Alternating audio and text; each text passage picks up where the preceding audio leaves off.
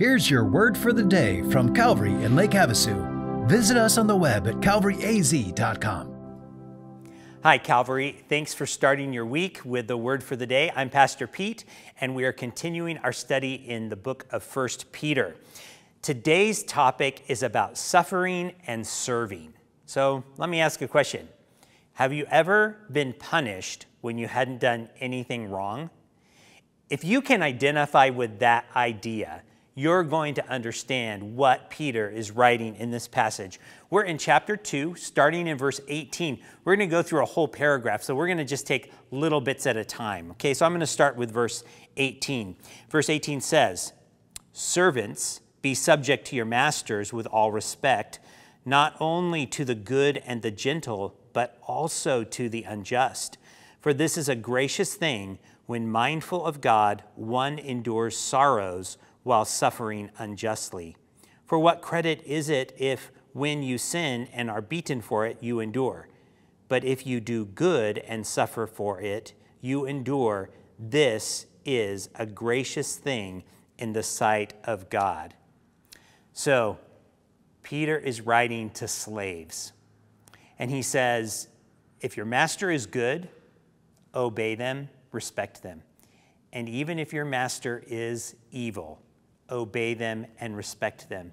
If your master treats you badly, even though you're doing good, you're supposed to endure that. And that's a gracious thing.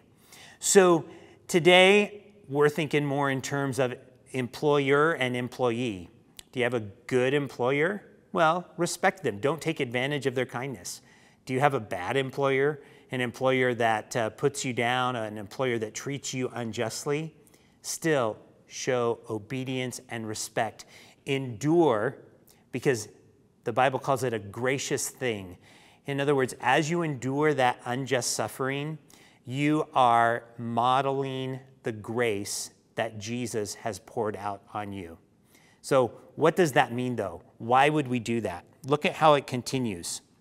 Verse 21, "For to this you have been called, because Christ also suffered for you, leaving you an example so that you might follow in his steps. He committed no sin, neither was deceit found in his mouth. When he was reviled, he did not revile in return.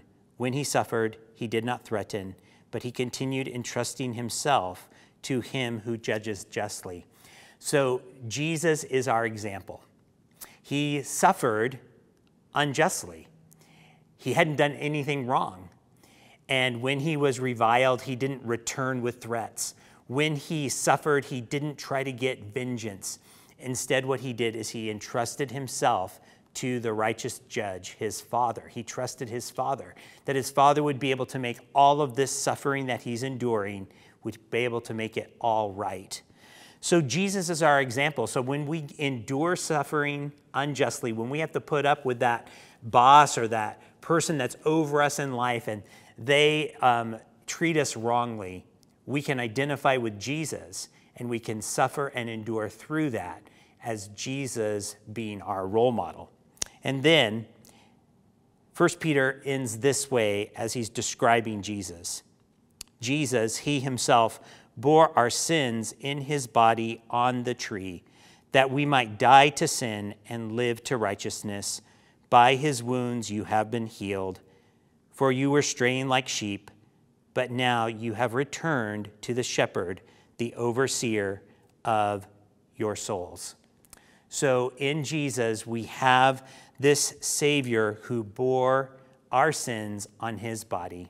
We have this beautiful phrase that by his wounds we have been healed. And so the challenge that we have is to suffer, whether that's justly or unjustly, and also to be sure and turn away from sin, to pursue righteousness, because Jesus died and suffered for you. He is your shepherd. He wants to lead you to that righteous path. Calvary, I hope that this passage blesses you today. And if it does, would you like it, share it, or leave a comment below, and have a blessed day.